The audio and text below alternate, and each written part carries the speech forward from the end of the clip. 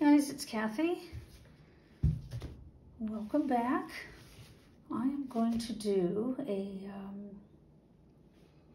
I want to say it's more of a Dutch pour. The background is going to be some warm, excuse me, kind of coppery colors, and then I'm going to do the Dutch pour over it in more cool colors. So this is the plan. This is a 20 by 24 inch gallery wrapped canvas, and I've got it taped and pinned, and we are ready to go. So first I'll show you the colors. This is a combination of Prussian blue with a little bit of Payne's gray by Amsterdam, and then Liquitex black. The next is Modern Masters Black Cherry. It's a metallic, deep purpley, the red. It's really very cool. The next is Golden's Copper. And then there's Golden's Quinacridone Nickel Azo Gold. And then it's white. It's 1 part Amsterdam white, and it's mixed with a Joshonna pearl medium, I believe it is, and also with Krista's mix rather than a Floetrol. There's that.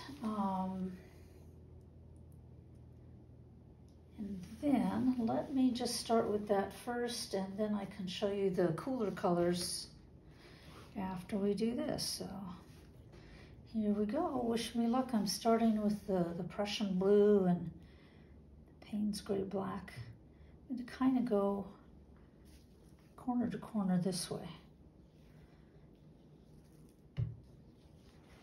to start. And then I'll just dribble in the middle as well. It's okay because the whole background here is going to be blown out in a chaos pour before doing the Dutch pour. Okay. Copper.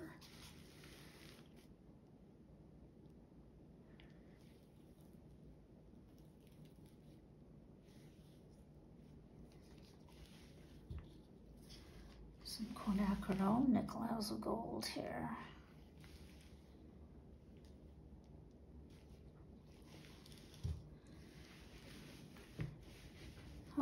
Let's see. I think I'm just going to kind of drizzle little bits of white here.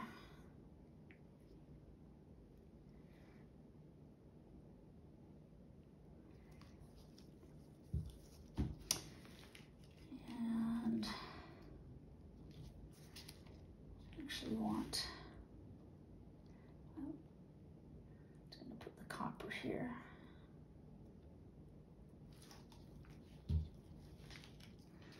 And the black cherry.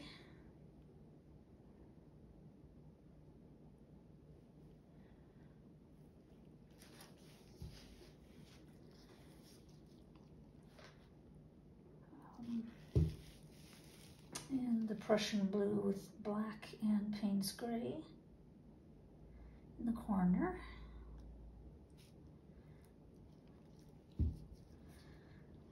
Quinacridone Nickel Azo Gold again. Okay. And definitely the white through here.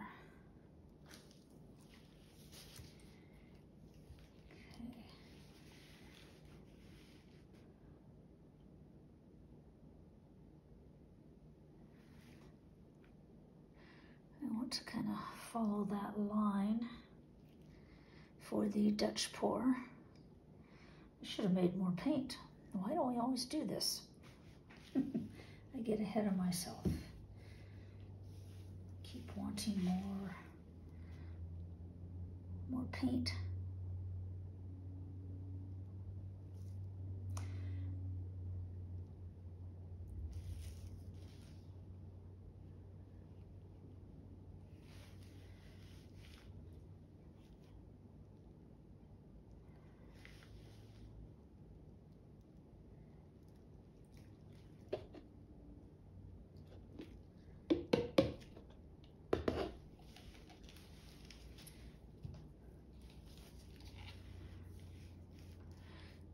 of the Prussian blue. It actually looks black, but there's a whole lot of blue tones in it.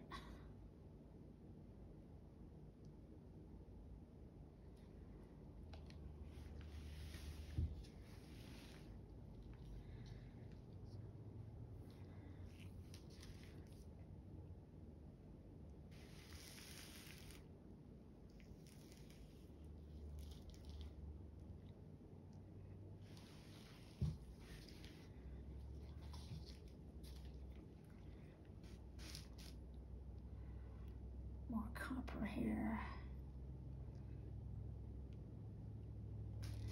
At least I'm using up all these paints. All of these are leftover paints except for the Prussian blue and the black cherry.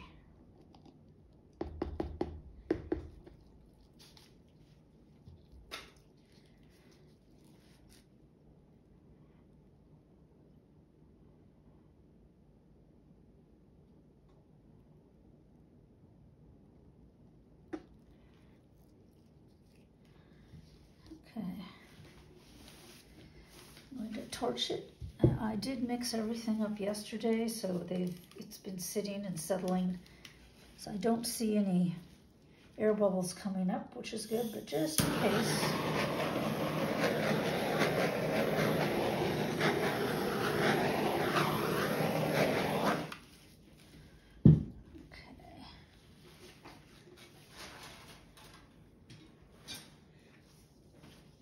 Of course, I see a goober right away. Always good to get those out. They're usually dried up pieces of paint or glue or Floetrol, but I always strain Floetrol. So, but that doesn't mean the little goobers can't get in there. They do. Or a lot of times they're hairs or pieces of dust that get in there.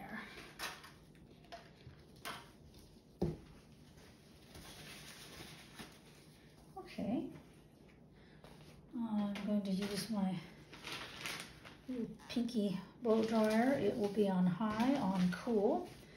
Always keep it on cool, otherwise you can burn the paint.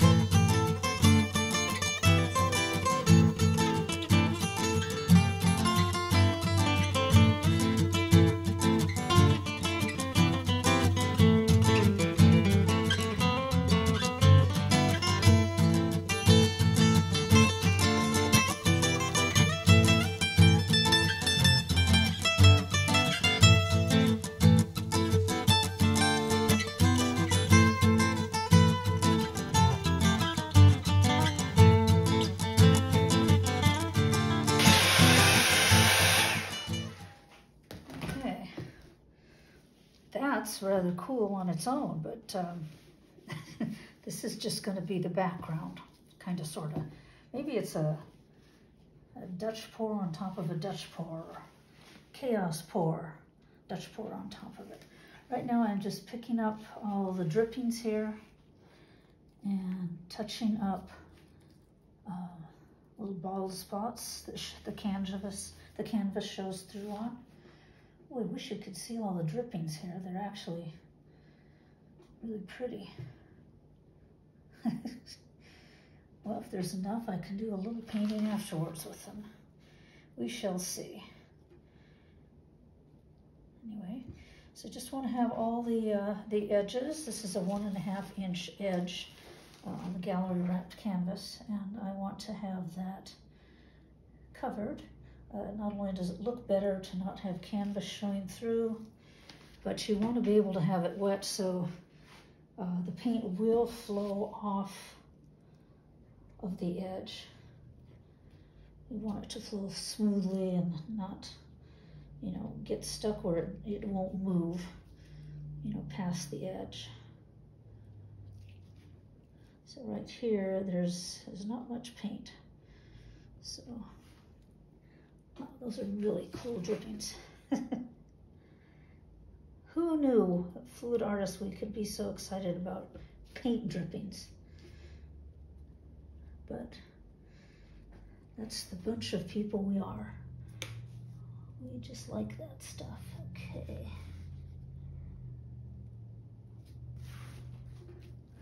A little more over here, and then we can start on the cooler colors.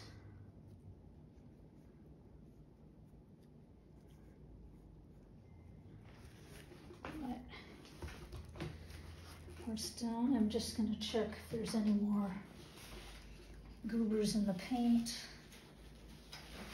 Looks like I scraped over that a little bit. That'll be all right. Okay, so the cooler colors, blues and magentas, I'm going to put through here are Liquitex Cobalt Blue with a little bit of light blue in it. Hope you can see that. There's also Prizm Pour Blue Velvet. I just love this color. It's just gorgeous. And then there's Amsterdam's Quinacridone Magenta, to which I've added a little bit of Amsterdam Permanent Red Violet, which is a little bit darker. The next one is Primary Elements by Color Art Freesiza. And that looks kind of gray and awful, but it's actually kind of a blue-green with this amazing violet shift. You can't really see it too well until it dries. Next is, this is Leftover Pale Prussian Blue with white. I don't know what it's mixed with because it's been left over. I just kind of freshened it up. It's a pretty color, so we'll use that. The next one is, what is this? It's by Eye Candy. It's a pigment. It's called Ghost Blue. Basically looks white, and as I recall, it's when it dries, it's this really kind of an electric blue, but it is ghosty. It's kind of wispy, a little translucent white with it.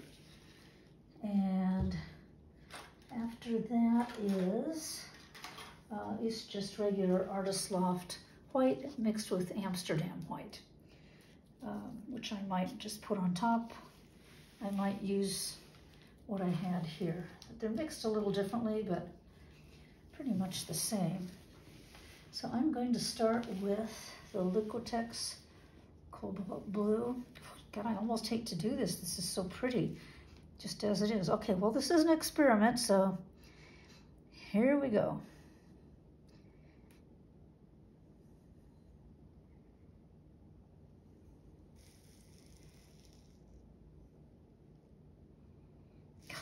A beautiful, brilliant color. And then I love this Prizm Pour Blue Velvet. Just one of my favorite. Of course, I'm a sucker for blue colors. I just Can't go wrong with blue, usually. There's always those days. Next is the Amsterdam Quinacridone Magenta.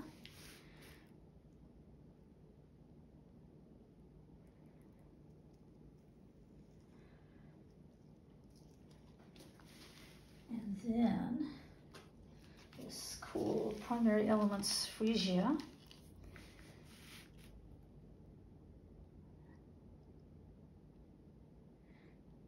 Looks like a ghosty light blue, but it has this really nice color shift in it. Okay, and again, this really leftover pale Prussian blue.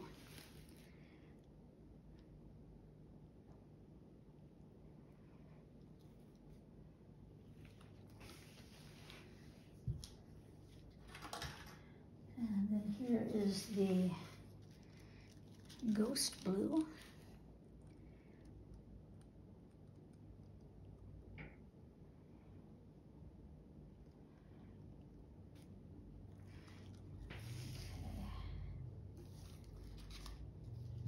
And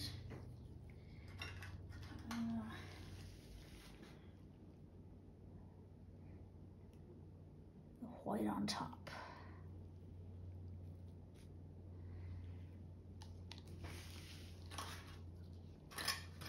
Again, I will torch it, although I don't see air bubbles. You're safe as home.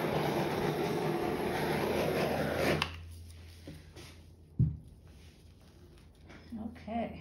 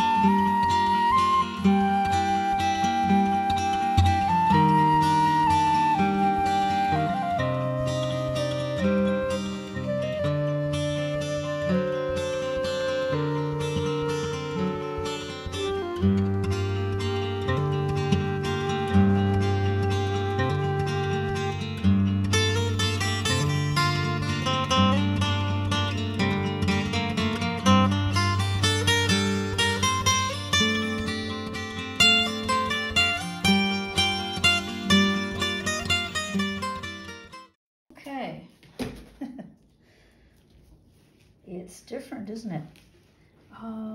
Anyway, so it's kind of what I was going for. More of earthy tones in the background, and then this nice blue in the front. Little cooler tones. So combination chaos, nebula, Dutch pour, I guess. But I'm loving how this black cherry, it's getting some little cells in it. I love the wispies coming off of the white, and I can't really tell. This looks like the little ghost blue is in here, but we really aren't going to be able to tell that too much, excuse me, until it's dry. I'd like to have this come this way a little more. I'm not sure if the paint will come down.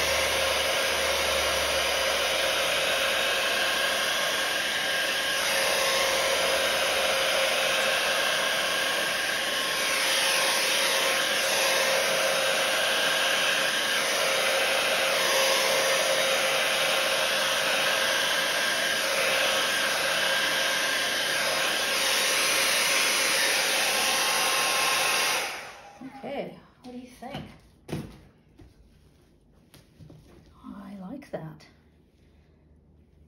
I'm not sure if my experiment worked with the cool colors against this, but it's not bad. I'm thinking I could do another one where the background is more blended with these colors. But as I was doing it, I liked so much how this looked. I thought I'd leave it in. So I'm just looking at composition now and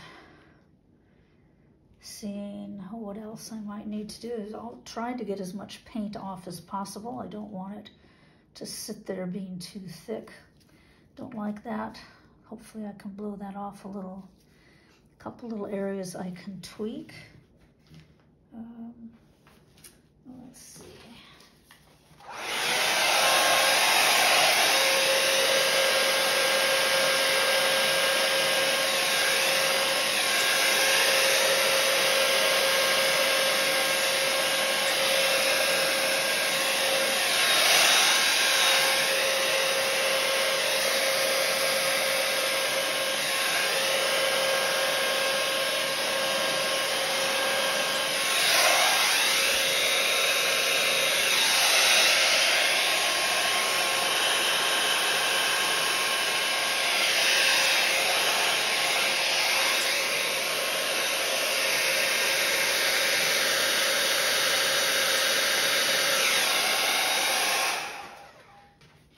Mess with this a lot more, but it will get muddy.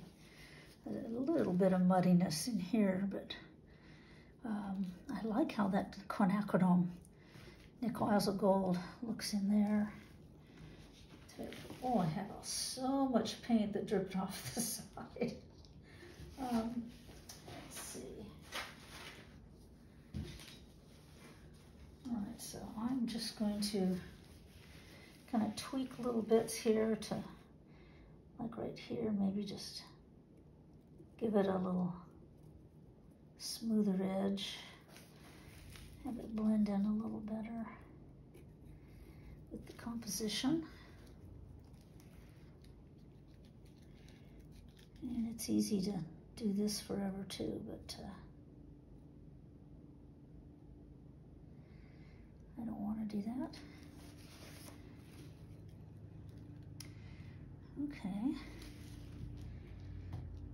While I'm doing this, there are a little bit of, just a little bit of cell activity that's going on.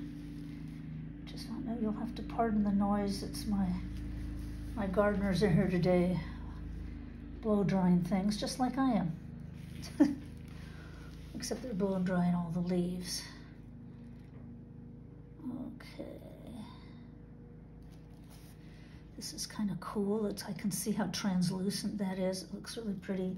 And in here too, I think that's the Ghost Blue and maybe that Freesia as well. I'd be really interested to see how it dries with those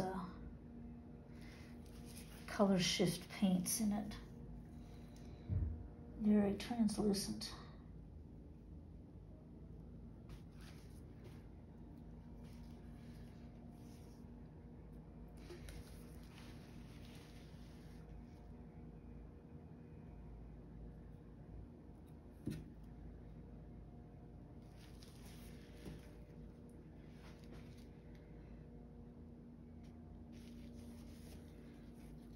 Funny little white wispy lines here and there. Okay, I think I'm good to go rather than wasting more of your time while I stand here fiddling about. I am going to go ahead and scrape the edges to keep the paint from falling off and losing composition. And I will bring you down for the wet result. Here are the wet results. I had to do a few more changes. I wanted to get more paint off of the canvas. I think I got enough off. It kind of looks like 3 Dutch pours at once. I don't know. It's a very unusual idea. I may be fiddling around with this type of thing again. I'm not sure. I like it, but I'm kind of on the fence about it too. I don't know what to think. At any rate, let's go down and get a close-up, a little flyby here, starting in the center.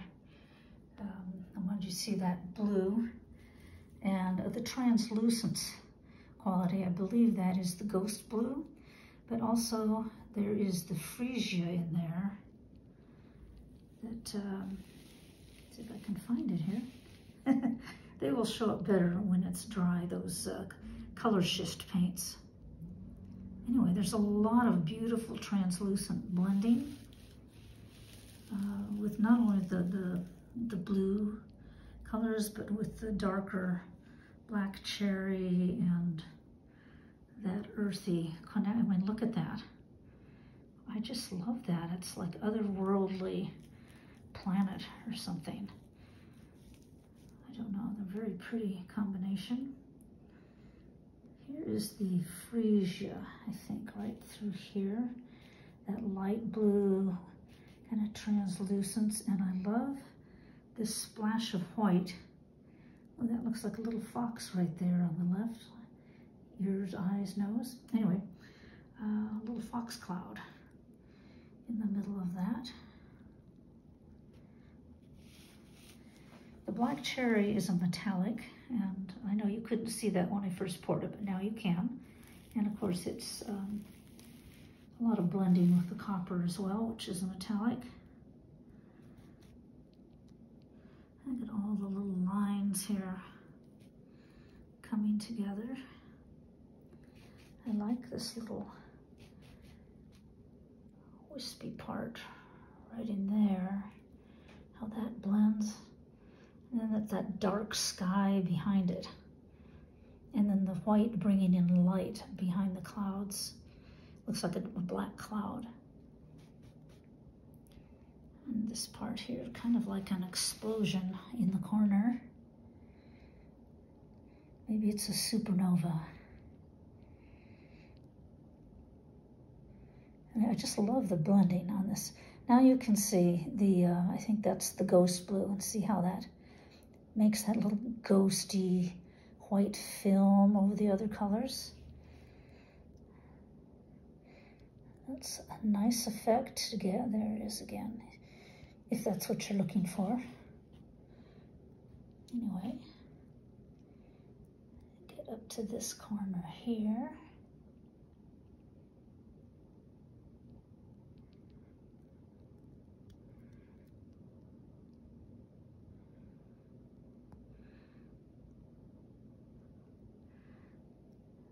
Is my little experiment for the day here.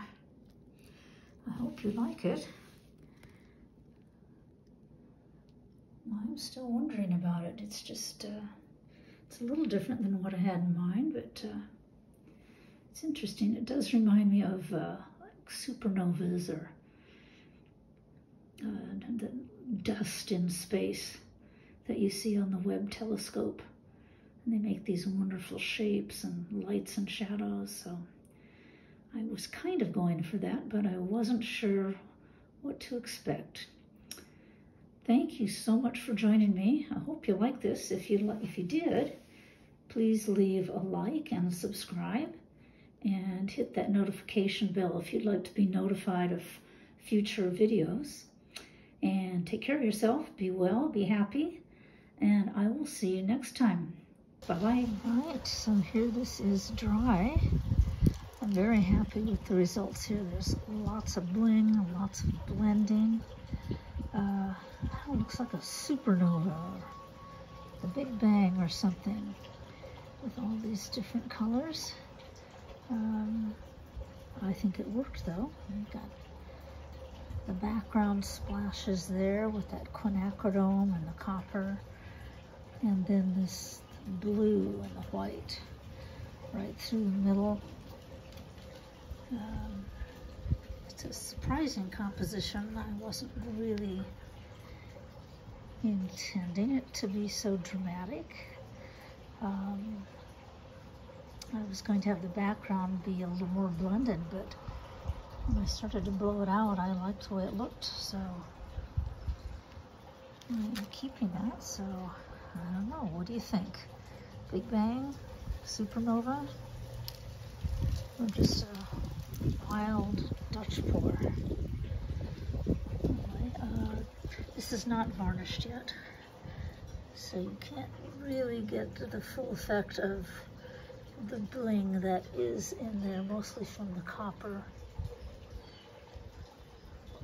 Anyway, I love the composition with it. It's a little different. I like different, so that's fine with me.